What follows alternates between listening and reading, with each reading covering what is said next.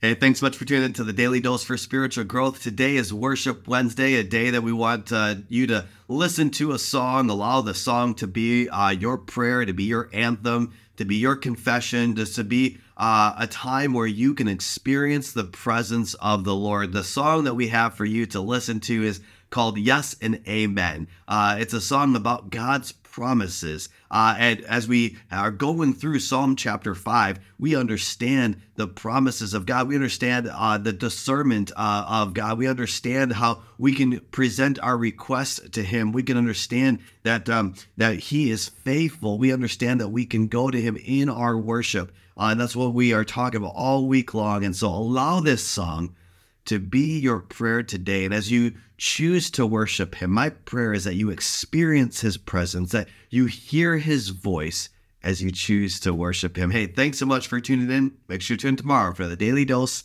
for Spiritual Growth.